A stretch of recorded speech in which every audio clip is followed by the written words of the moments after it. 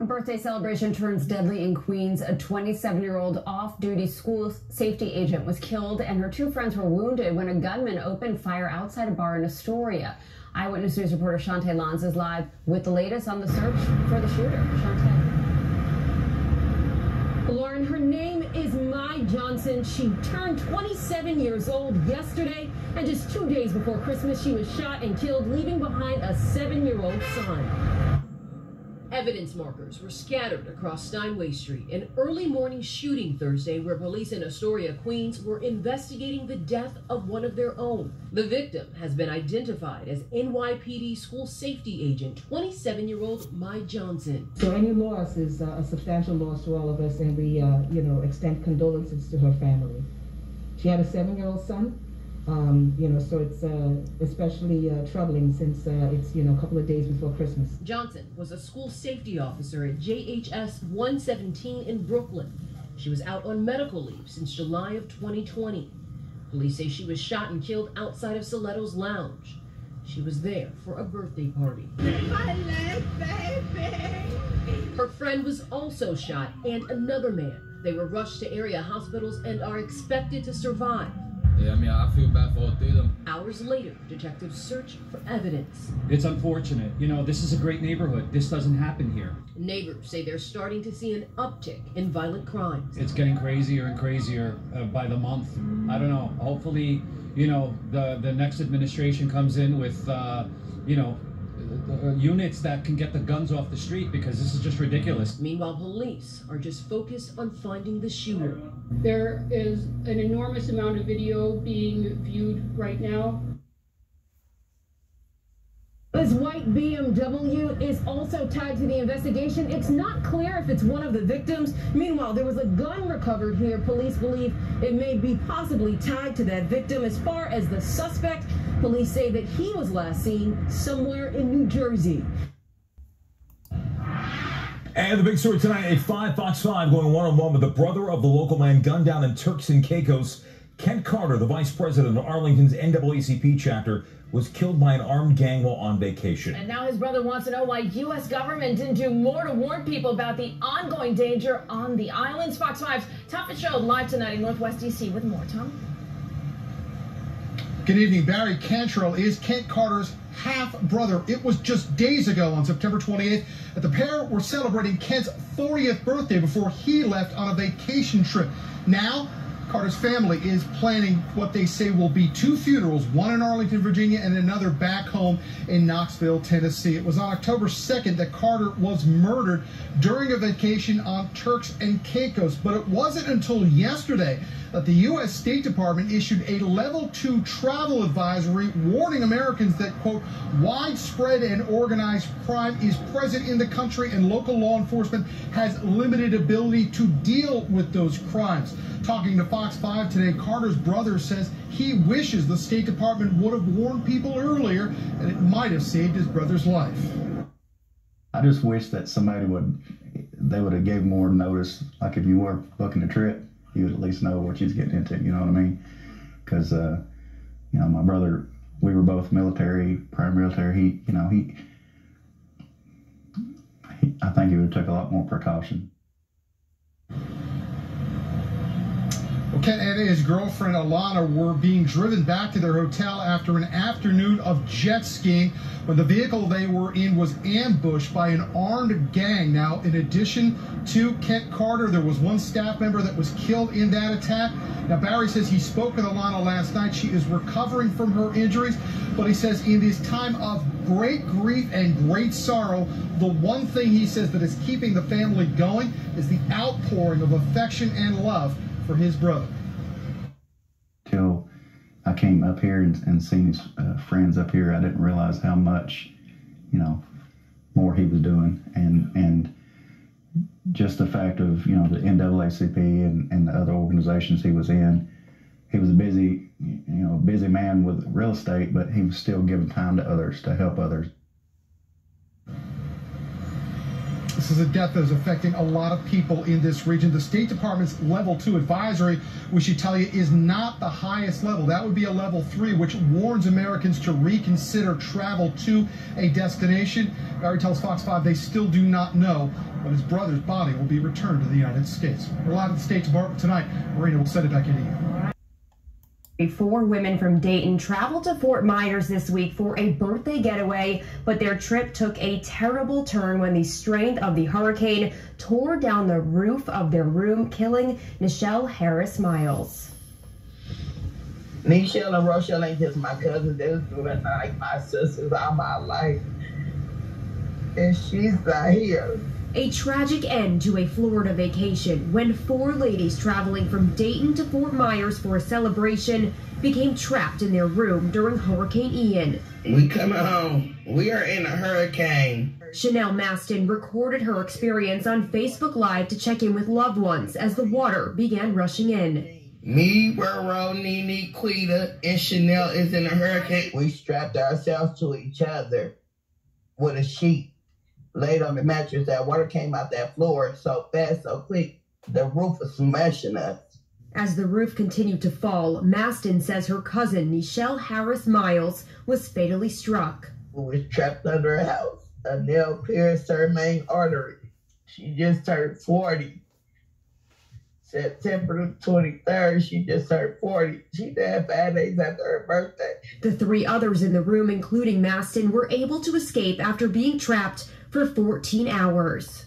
If I could pull her back up there, if I could have went in there and pulled her out, I would have. I swear I did not want to leave her there. Instead of celebrating Nichelle's 40th birthday, friends and family are now honoring her memory. She loved everything, holidays, everything. She loved everything. Anybody, she'd do anything for you. She got it. She loved life. She loved life. Maston returned back to Ohio this afternoon, an emotional journey. Maston says she's now trying to recover her cousin Nichelle's body from Fort Myers. Reporting live, Rachel Hersheimer, WLWT News 5. Now at 11, traumatized friends opening up about that deadly birthday party shooting in Inglewood. They gathered to remember the 4 people killed as the 5th victim fights for his life. Police calling the shooting a targeted ambush. Eyewitness News reporter Leanne Suter is in Inglewood tonight with new information. The investigation continuing into the night, and so is the search for those suspects. Here at the scene, the grieving continues. 2 sisters among those gunned down, their family gathering here pleading for help finding the killers. Gathered by candlelight, family and friends mourn 2 sisters gunned down in an ambush attack at a house party in Inglewood. It was kids living life, just trying to have fun, celebrating life, and it was cut short. Brianna Steins turned 20 today. She was celebrating her birthday with her big sister, 25-year-old Marnisha Hamilton, both of them studying to become nurses. Authorities say several suspects burst into the party and opened fire, one of them armed with an assault rifle. Everybody got along with them. They just, all she wanted to do was celebrate her birthday, and the sister came to be with her. And just beautiful ladies, beautiful young ladies. 5 people in all shot, only 1 survivor. The 2 sisters and a male victim found dead inside the home. 2 other men rushed to the hospital, 1 dying on the way. Authorities say the sole survivor is a known gang member with a lengthy record and the apparent target. This was a targeted ambush, gang-related. It was not random, and it was related to the people that were expected to be at that party. Neighbors say the owner of the home rented out on Airbnb for parties and say it has been a constant source of problems, and it's now the scene of a quadruple murder. The victim's family and community members urging the public to come forward. We're asking our community to say what happened. Somebody knows besides those who came and did it and those who laying dead. This lady lost 2 kids in a matter of minutes in one night. You know something, say something. At this point, it's unclear exactly how many suspects were involved. The mayor promising justice for all of the victims. In Inglewood, Leanne Suter, ABC 7 Eyewitness News. First of all praises, honor, and glory to the Father Yahweh, Ba'ashem Yahweh Shai, Ba'ashem Ruach Hadash. Shabbat Shalom to all the brothers and sisters in recognition to observing this day for worshiping the Most High. Sundown this evening to sundown tomorrow evening. Let's get some worship, honor, and praises as well as rest in my people. We definitely need to do these things in these troubling days, okay? These last hours of this dispensation in time, okay? Now,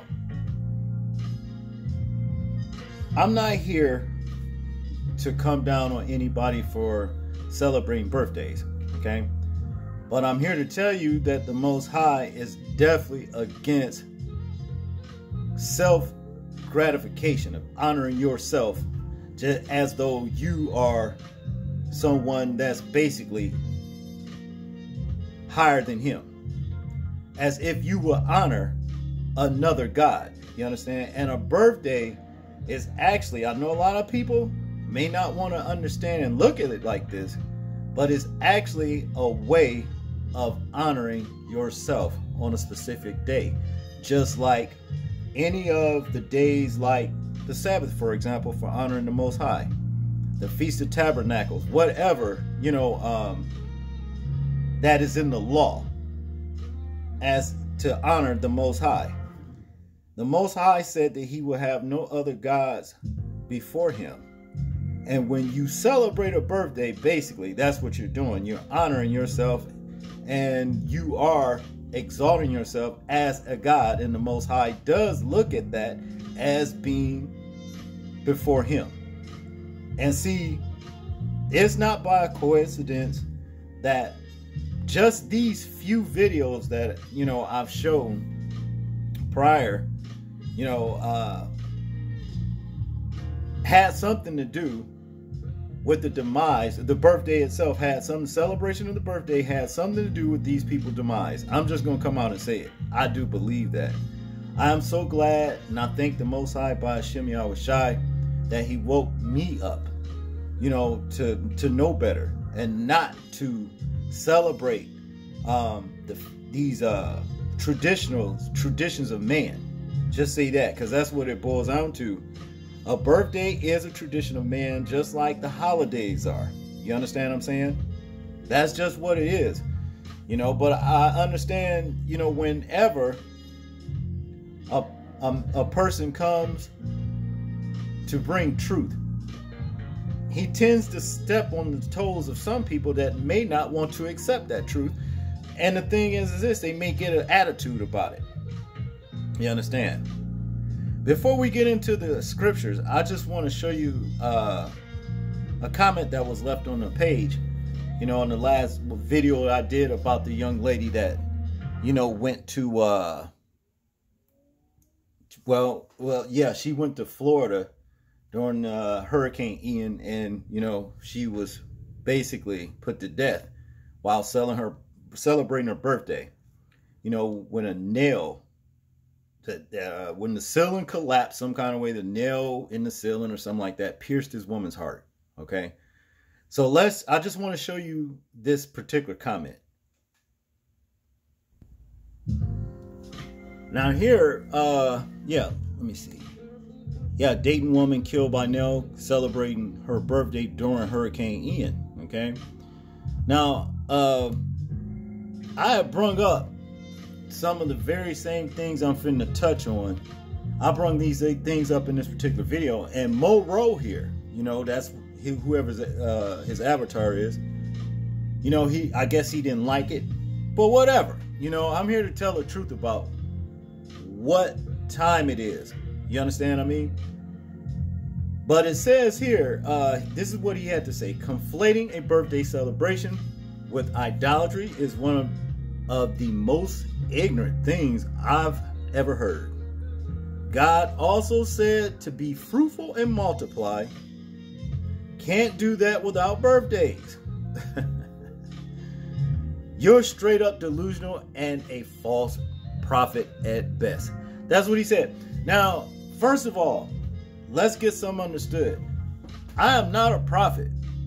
All of the prophets that the Most High chose that were seers to write his word has passed on. They're on the other side doing whatever they're doing. You understand what I'm saying? But what I am, as an extension of the Most High's word that was written by the prophets to bring out here for the people.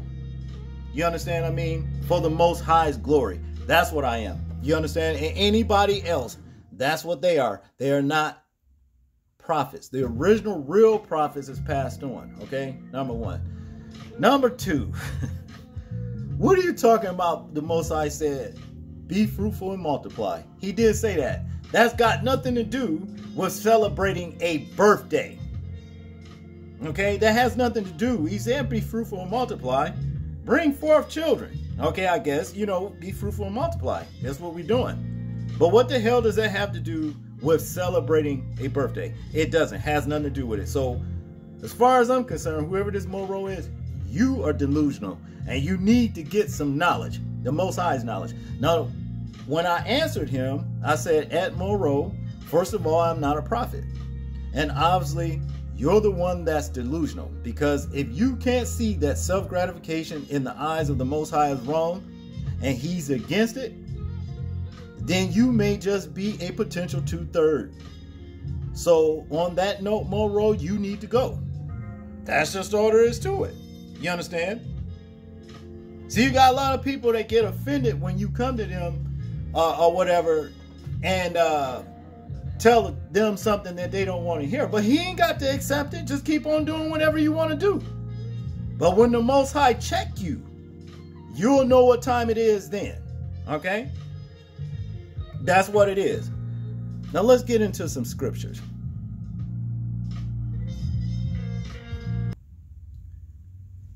Starting here in Proverbs 27:5. Open rebuke is better than silent love. Okay? So then this is what it means. Open rebuke means it's good that I tell you about something, get on you about something that you may be inadvertently doing wrong, than to actually be silent. Well, no, I don't want to hurt their feelings because I love them. No. What I'm supposed to do is correct you if I know better. Because if I don't, guess what? And you die, your blood is on my hands. That's what it all boils down to. Okay? Now we go over here in Colossians 2:8. Beware lest any man spoil you through philosophy and vain deceit, after the tradition of men and after the rudiments of the world, and not Yahushua. Okay? That's so self-explanatory right there. I don't know how much clearer it can be. You understand? The traditions of men is not holidays. Christmas, Thanksgiving, Halloween, 4th of July, and birthdays are not traditions of men and rudiments of this world. It's all vain. It's deceit. You understand what I'm saying? That's what it is. Now, if we go down, let's see here.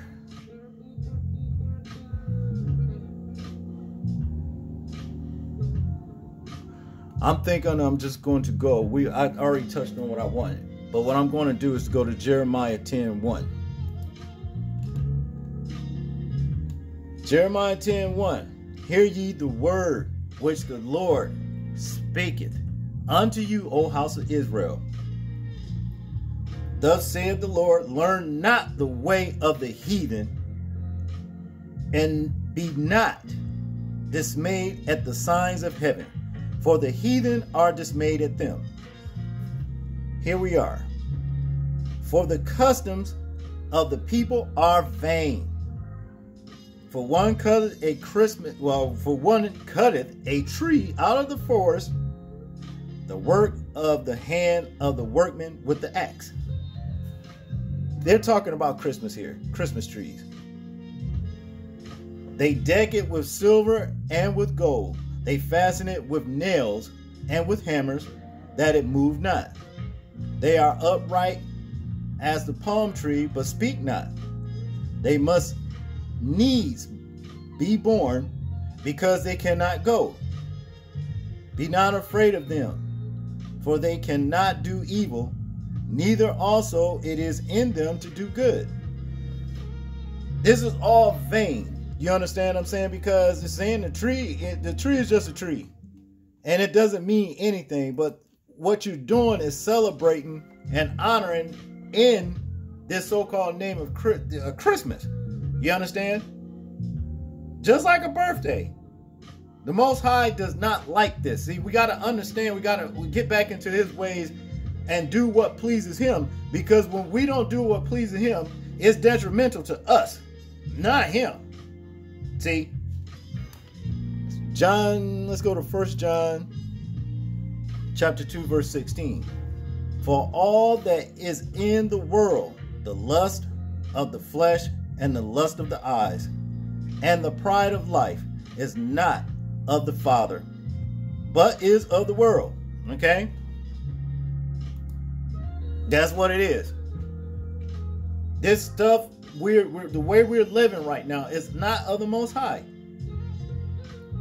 You see, Christmas, all of these damn holidays and birthdays, the Most High is against the traditions of men.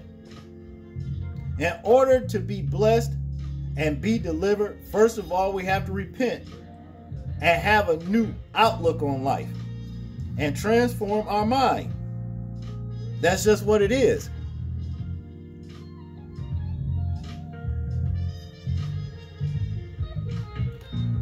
Deuteronomy 12, right here. Deuteronomy 12:30. Okay, that's what we're going to go right here. We're going to read this on down. Take heed to thyself that thou be not snared by following them.